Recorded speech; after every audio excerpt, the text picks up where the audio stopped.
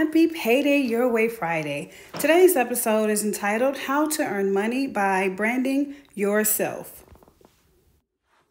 That's right, I'm back again, and today I want to talk to you about branding yourself. And no, I don't mean by branding yourself that way. I mean by using who you are, marvelous you, to create the income that you deserve. So think about it. I don't know about you all, but when it comes to me, whenever I'm buying a product, yes, brand means everything. But if there's a brand I don't know, sometimes I may look to people because sometimes brands may try to push their things along because, hey, they're a good brand, and they will just simply not even care to make sure that people like us actually want it. And sometimes they do, but having people that we know to give reviews on those products are normally something that we go for more. Like, for example, I normally go straight to the reviews whenever I'm looking for a product. Am I by myself? Hopefully not. But here's the deal. If you are a person and you know your worth, you know that you're more than enough, and you have people who come to you for certain things, then my friend, it is time to brand yourself. So branding yourself is not probably what you think it is, and maybe it is. So when you brand yourself, you are putting you out there to the world. So first off, when you brand yourself, something that I would suggest is that you stay true to who you are. Honestly, who you are in your real life and who you are in your business life should not be different. It should not be. It should be the same. So if you are happy-go-lucky at home, you should be happy-go-lucky at work. Honestly, like whoever you are should be who you are at that time. And sorry for that horrible singing, but who you are should be you. And that's who I am. So that's what you get. Okay. So be who you are. That's the very first thing. But how do you brand yourself in order to actually bring in money? So whatever you do in life, whatever you decide to do to earn money, if it's outside of actually working for someone, then there's several things you can do. So you want to brand yourself if you are going to do certain things, such as any kind of marketing, such as like affiliate marketing, network marketing, which is just another form of affiliate marketing. Or if you want to do your own things, such as like consulting, course creation, content creation, etc. Things like that. So if you decide, like, for example, I'll just take content creation because that's what I do.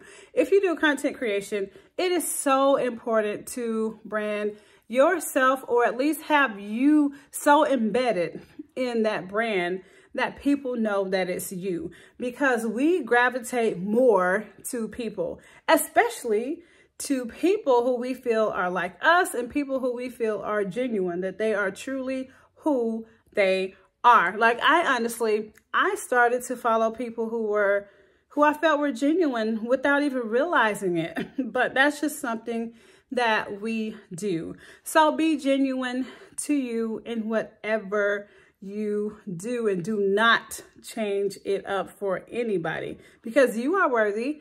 And the other people on the other side, they want to know who you are, and they want to know how you got to where you are. How can they be worthy like that? And maybe you could be the one to show them and to help them along the way. So with that to the side, how do you brand yourself? So honestly, I use my name, Denise Boyd, but you can actually use something else and add your name in it. But your name is honestly going to be easier. That's definitely going to be easier. It can be a variation of your name. It could be parts of your name. It could be your whole name. It's totally up to you, but that's how you want to start. And so one thing you want to do, even though you have your brand name or your name for your brand, there's something else that's more important. And that, my friend, is your tagline, what people are going to know more about you. So For example, Chuck E. Cheese, where a kid can be a kid. There it is. You know that Chuck E. Cheese is a place where you're going to go play and have fun and all that good stuff. So what will people expect from you and your brand? So I personally help moms make money online like a pro, but I go far and beyond that, because in order to truly make the kind of money that you want to make, there are certain things that have to be in place. And as a mom, we can't just stop and just work on making money all the time. We have our kids to think about. And if we're married, our spouses to think about. And on top of that, we have all of us to think about. We have to think about our mental health, our mental wellness, our physical health, our financial health. Like, there are so many different things as moms we have to think about. So when you're branding yourself, please be sure to have a tagline which will allude people to what it is that you are known for. Okay? So that's very important. Now, one thing you can do is make sure you run that information by some people, but you do not have to, because honestly, we all don't necessarily think. We think habitually because of things that we have been through, things that we have learned in the past, gone through in the past. So this may be something that you want to truly put your thinking cap on, or go to people that you trust before you actually make that decision. Now, granted, you can change it. Sometimes though, once it's out there online, it's a little bit harder to change and kind of, you know, get people used to the new you. So make sure when you go out there that you go out there with who you choose to be. Now, the next thing I want you to do after you choose your name and your slogan and all that stuff, I want you to think about your main image, like your logo or your cover for whatever social media platform you want to use. Now, these things can be simple. My logo is super simple. It's just my initials or my name. So one of them has, I think my cover has my initials or my name, and then my logo has my name or my initials. But hey, it's all there. It's my logo, and it's something that I'm sticking to. Now, something that's important when you're picking a logo, it is super, super important to make sure that you have a consistent color throughout the things that you do, throughout the things that you create. So if you're going to have a logo, a cover, or whatever you're creating, make sure that they are the same or consistent across everything that you do. Now, you can even create merch, but make sure that that merch is also congruent with your colors everywhere else. Now, something that else that's important with your branding is making sure that people understand what your specialty is, okay? So your specialty is pretty much something that you do, that you're known for, that people call on you when they need things. Like for me, people are like, well, how do I make money online? How do I do this affiliate marketing? How do I create a landing page? How do I? And I'm like, oh yeah, this. And they're like, okay, thank you. Okay, you know, so make sure that it's something that people actually come to you for, and something that you actually know. Don't try to fake it because it will not work for you. Like, be genuine. There's that genuine word again. Be genuine, be true to you. If you stick to something you know, you, my friend, are going to be just fine. So focus on what you're good at and make sure that it's exact, okay? Do not necessarily be a jack of all trades, but make sure what you have is something that you do. Like, you can't say, oh yeah, I do computers, I build houses, I do underwater welding. Like all that, like that's a little too much. Like, just stick to something, like, and it doesn't necessarily have to be one thing, but they all need to be related, okay? All right, so another thing that you can think of is what you want to be known for. To me, you all, this is like super important. Super important to know what you want to be known for. Now, another thing I would tell you to do is think about people who are in your niche, in your area of expertise, and think about what they're doing. Now, this is what I like to tell people. Think about what you can do better and differently than them. What's going to make you stand out? Because if you're not going to stand out, then it may not be a good fit for you to be there. Maybe you need to see what else you're good at so that you can stand out there. Because we were all created to stand out. We're not carbon copies. We're not. We're created to stand out, you all. We are more than enough. All of us are. Could you imagine if all of us knew that and we lived in that life every day? So, truly think about who your competitors would be. So, if you are in like online marketing, if you are in content creation, like literally find those people, follow them on social media, like and subscribe to their stuff on YouTube, stuff like that. Honestly, doesn't hurt anything. Like, I like when people try to emulate me or say things, or teach some of the things that I teach, because I know that it's needed, it's important. Does it bother me? No. Am I upset that they're getting, you know, some of my subscribers and views? Absolutely not. Because what you have, no one can necessarily take away from you, because it will be genuine, okay? And what's going to come to you is going to come to you regardless. So no worries. No te preocupes. Don't worry. All right. So think about what you have to offer.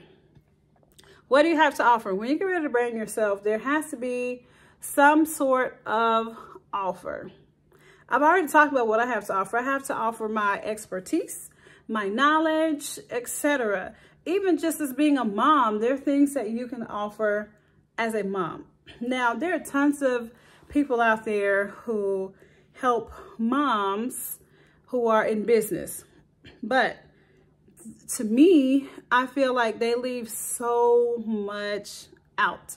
Like, yes, I'm a mom. Yes, I'm in business. Yes, you're a mom. Yes, you're in business. But there's still some factors that they don't put in there that should be in there. And for me, that's what makes me different. That's my competitive edge. So think about what your competitive edge is and how that relates to what you have to offer your people.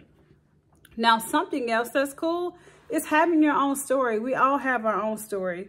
Like, my story is my story. Your story would be your story. Now, when I branded myself, I thought about what my story would be. And you all, don't try to make it all cookies and cream or peaches and whatever the word is, whatever the phrase is. Don't try to make it seem like it's just the best thing since sliced bread. Like, be real with people. People want to know that you are human. People want to know that you've struggled like they are struggling or have struggled.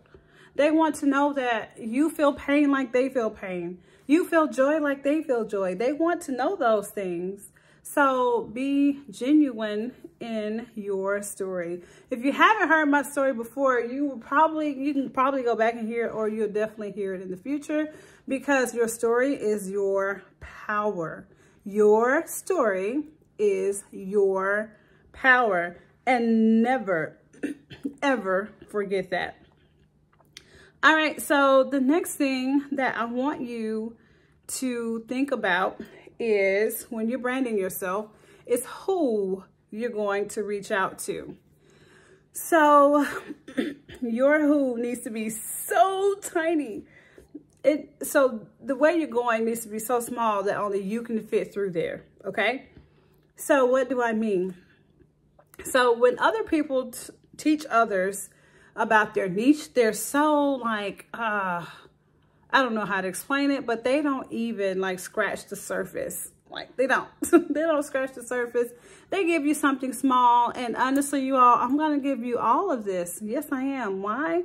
Because that's just who I am. So when you are looking for your who, it really needs to be a who that not everybody has. And like I said, I think it was last week or week before, never just try to reach everybody, because you're throwing a dime trying to hit 1,000 people and you'll never do it. You'd be lucky to hit one. But if you have a target so small and that's what you're aiming to, you're going to get closer and closer to it every time if you're not hitting it. And your target isn't necessarily small. It could be huge, but it's a certain group of people, okay? So make sure that you are reaching out to your people. Make sure that you are finding your people, your tribe, your whatever you want to call them, your friends, your lovies, whatever you want to call them. So make sure that you know who your people are. And honestly, you can actually go back from knowing who your people are and start doing all of the other things, such as figuring out what you want your brand colors to be. You can do that to figure out what you want your brand name to be. Like all of that, it's all about your who. So if you can figure out your, like what you are good at first and who your who would be, then you can backtrack and do all those things. Or you can do it from the way I told you. But I would honestly, as my bonus, I would honestly start with what I'm good at, what people call on me for, and then with who my who is. And make sure you break down that who as far down as you can, because we're tired of the same old thing. We're tired of the same old thing. It's time for something different. And you, my friend, you are more than enough. You have something different. So as you're branding yourself, look at what you have different and use that. Use what you have different. Find your who and backtrack with that. And then next week, of course, I will be back. And if you have not, make sure that you check the description below, because I have the video from Monday, Motivational Mondays. You are more than enough. And I want you to go back and look at that. Why? Because you have to know that you are worthy of this before you even try to go into anything like this.